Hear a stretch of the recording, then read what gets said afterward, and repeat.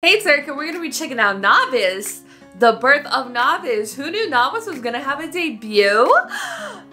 Not me. That's my Naevis. That's my Naevis. That's the bar. But yeah, I was thinking to do something clever and then I flubbed the bar. So, yeah, very interesting. I didn't see this one coming. Talk about a debut being teased for years, girl. Years on that. And we've experienced a lot of Naevis before, and this is the birth of Naevis, so maybe she's coming to the real world. Is that what we're doing? Gotta put my brain back in the Espa lore, or the SM Entertainment lore of the Kwangya-verse. So yeah, overall, I'm excited to be checking this out. This is not the official debut. This is like a trailer, I guess we should call it, a short film in the anticipation of the debut. But yeah, so I guess it would be SM's technically first like virtual idol or like AI idol or whatever they're called these days. So yeah, I'm intrigued. So yeah, you know, with it, let's go. Okay, title card, cinematic title card.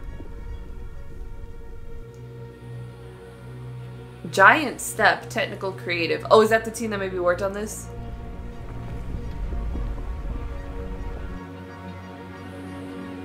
Oh my god, she looks so real. Like, I thought she looked real in the other music videos and stuff. No, she looks real now. Is it a real person? Hold up. Now I'm confused. That's like way better than video game trailers. Oh my god. Whoa. Okay, she looks a lot animated here. But like still so real at the same time. Oh my god. Oh my god, what is happening? What was that? What do we do, Naevis? Where are we running to, girl?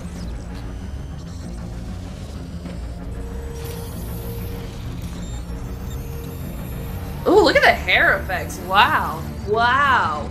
What is that? The everything bagel?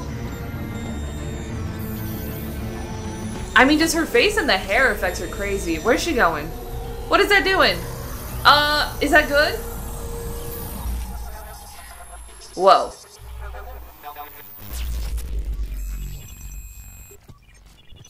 Transfer from Kwangya to real world. I knew it. I knew it. I knew it. Are those coordinates? Or it's a code for something? I don't know. Whoa.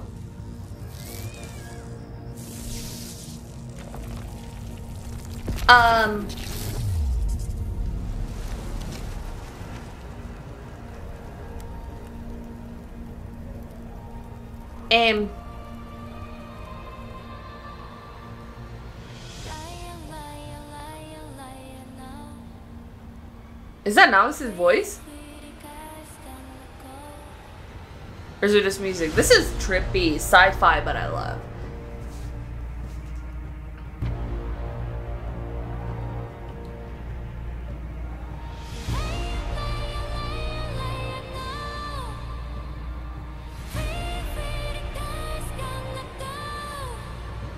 But the voice sounds like...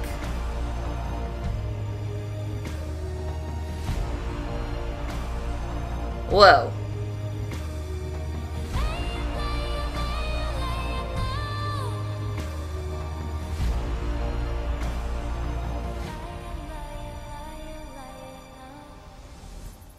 She has been birthed. They're like not showing her, so, and it's a very dark video, which is clever because if it's dark, can mask CGI better. She looks so real. It's crazy,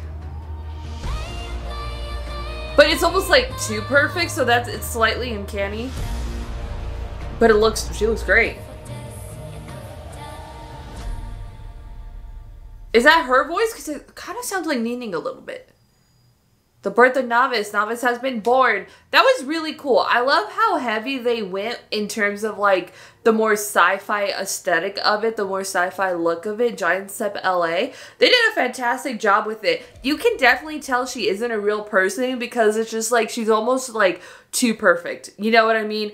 Like humans have a lot of like imperfections. So even in terms of like, even video game characters, like when you get super close up on their faces and you see pores and you see little hairs and little details, and it's just like, kind of looks like they have acne scars, and you're just like, why would a video game character have acne scars? Like, what is this, like, do for it? But, like, I feel like with, and also I guess depending on the video game and stuff, sometimes they add a lot more to, the characters and stuff to kind of give them a story and stuff, and just based off, like, their facial structure, you know, sometimes you can get,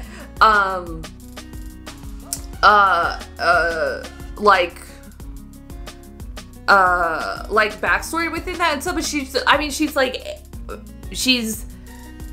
from the Kwangya, you know what I mean? So it definitely makes sense why, like, they would give her, like, essentially the most perfect face ever, and that definitely, like, makes sense for, like, what that is, but that's, like, I think what is slightly, like, uncanny about it, but, I mean, it looks amazing. That's, like, the best, probably, CGI I think you can, like, I've ever seen, quite possibly. Yeah, I mean, recently, but the last thing I saw in the movie theaters was, like, probably Deadpool and Wolverine had really good CGI and stuff. A lot of the stuff that they were doing within there looked really good.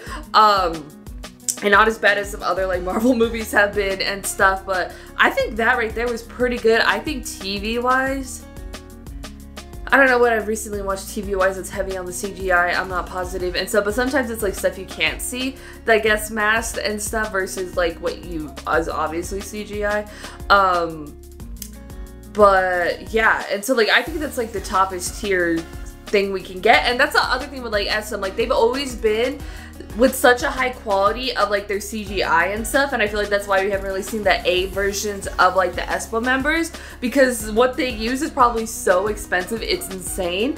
But yeah, there is a slight uncanniness to it, and I think maybe it's just like your brain is like turned on a little bit more to that like uncanny nature of it, because you're looking for the imperfections, you know what I mean? Well, you know what, I did see Alien Romulus, and that was a nightmare fuel, but that CGI was really good for that one too, as well. That was the last thing I saw in theaters.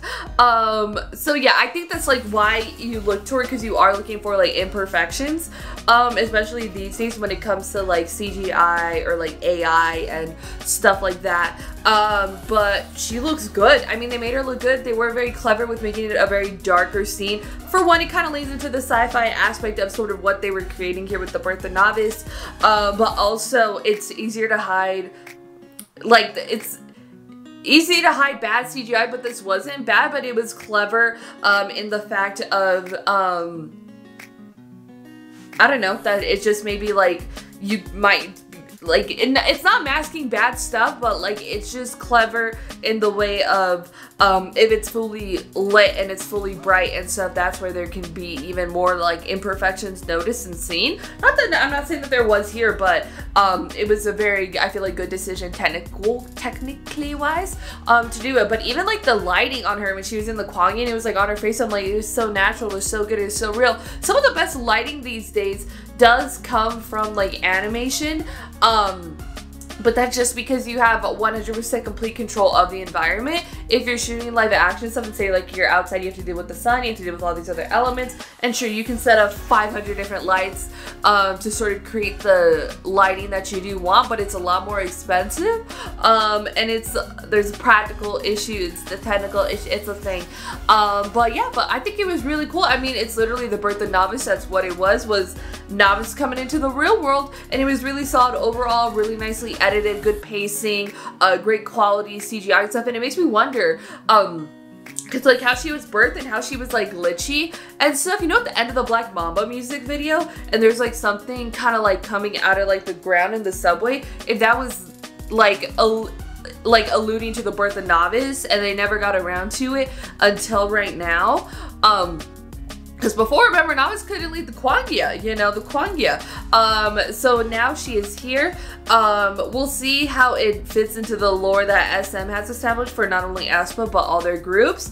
Or if Naevis is just here to stay, and we'll see how it works with virtual idols. I don't I don't check out a lot of groups, or like even nowadays I just don't check out artists who are known to be like virtual like this, so it's kind of like my first experience with that. I know there's a lot that there's a handful out there, so yeah, it's definitely a first for me, but really great stuff overall. I really like what they're doing. As soon as they got the money, throw it there. That was really great production, extremely cinematic, probably the most cinematic thing that they've dropped and stuff, because it literally is. A little short film, a little cinema aspect to it, but yeah, I mean, I don't even know if the entire world was all CGI and stuff, or they shot stuff like live action, but the cat, I'm not sure.